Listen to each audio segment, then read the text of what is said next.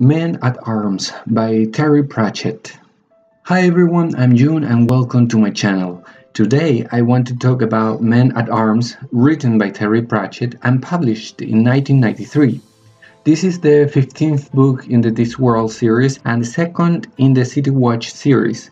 Here we follow the story of the City Watch, or better say the Night Watch, because they work at night, which is the police in the Ankh-Morpork city. The City Watch has opened the doors to new officers.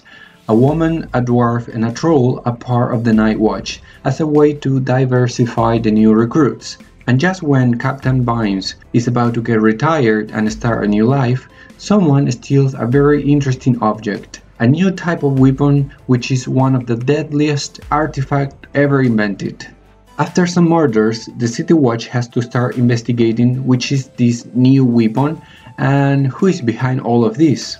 We know that the City Watch is just a bunch of losers, but since the first book in the City Watch series, we noticed how this group of people start becoming real guards, empowered guards. We know they are not wizards, so they don't have magic, they are just simple people who can do such unbelievable things though.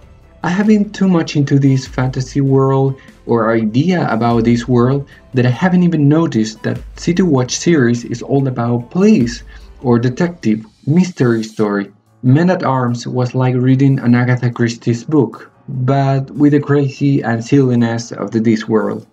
I enjoyed the feeling of mystery in the plot. I was trying to guess who was behind the murders, but the surprising ending was more than I expected.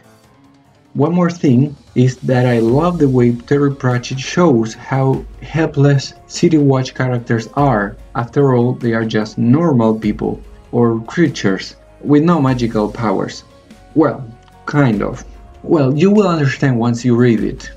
And I don't want to spoil the book, but this was the first book that made me feel sad. So in Men at Arms, we see that aside from the humor, we can find a very deep, serious and mature work. Men at Arms is a continuation of Guards, so you read them in that order. We can see many references from the previous book, and there is a continuation in the storyline in relationship with Captain Vimes. Well, what else can I say? I love the story, I love the book, of course I recommend it. Okay, that is all for now. As always, stay safe and be happy. See you in next video. Bye bye.